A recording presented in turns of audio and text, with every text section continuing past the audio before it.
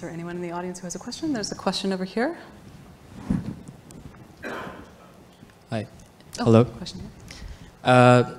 Professor Hinton, I've got a question. Just after watching your slides on the language of thought, are you suggesting that you'd be able to have machine or algorithms that are able to understand, or could you train these nets to understand human emotion or simulate emotions similar to those that human beings simulate in their brains? I don't see why not.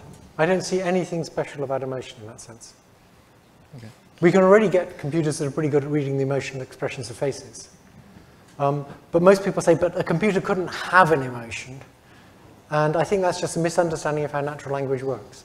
You could have a state of activity inside this big neural net in the computer, such that if the computer wasn't exercising self-control, it would get out there and punch you. And that would be a cross computer. And it would be a genuinely cross computer. We've got another question. I was wondering, how do you see the commercialization of deep learning playing out? So, is there commercialization? Commercialization. So, I see it as a thoroughly good thing. Okay.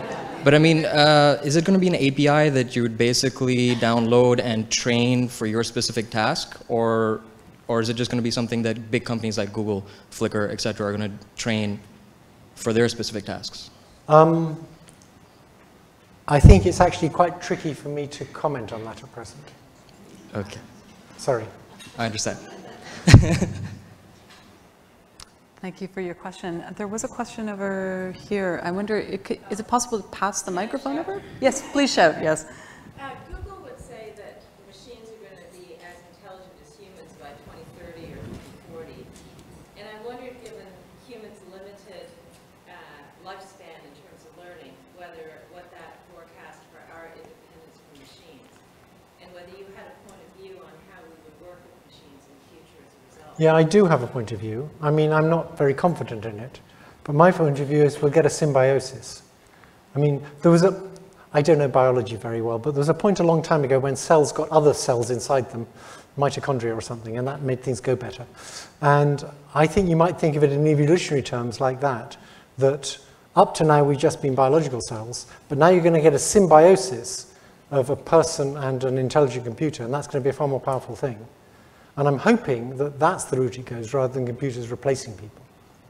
But that assumes a relationship between electronics and biology. Because the symbiotic relationship, one is a machine that's been created and the other is a living human being. Yeah, but remember the machine can learn, so as long as you've got adaptive devices, your assistant can sort of adapt to you and you can adapt to your assistant. So I agree there's a question about how they communicate. And I'm sure there'll be all sorts of fancy technologies for getting things to activate your brain cells without having to put electrodes in. No, the fact is, nobody has a clue about what's going to happen. A question over here? Yeah, just a quick, I have like 100 questions, but I'll only ask just the one. It's about accountability. So, you know, I have kids, and sometimes they have control over the parents, but not accountability if they break something. That would fall on my shoulders. How do you view, as we get more sophisticated, multi-layered networks, you can't really debug them, you can, but who's accountable? Yeah. For example, a kill decision on a drone. Yeah. I haven't really thought very hard about that problem, and I know there are other people who've thought much harder about that problem, and so I don't really have anything useful to say. I think we have time maybe for one more question. You mentioned that in order for the networks to get better and better, they need more and more neurons, millions, billions, trillions. And you also said that if Moore's law continues to apply, we're going to have the ability to do that. But my question is whether you really think Moore's law is going to continue to apply, or are we going to run into quantum effects at some point that are going to create a bit of a barrier to moving to the next level?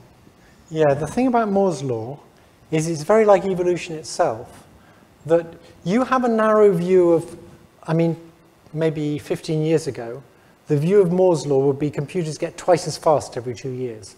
And it's the same sort of VLSI, but it's shrinking and getting faster. And that's how Moore's law is going to be achieved.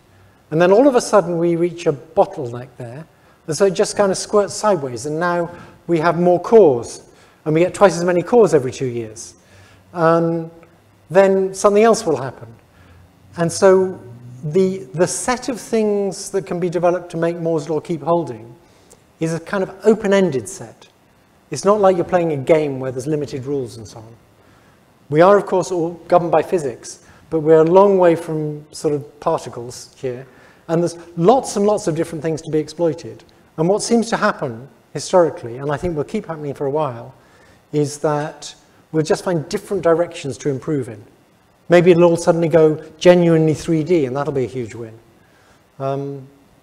So I actually think Moore's law is going to hold for longer than most people think it's going to hold. Okay. And I think another 10 years is perfectly reasonable. An optimistic view, and good.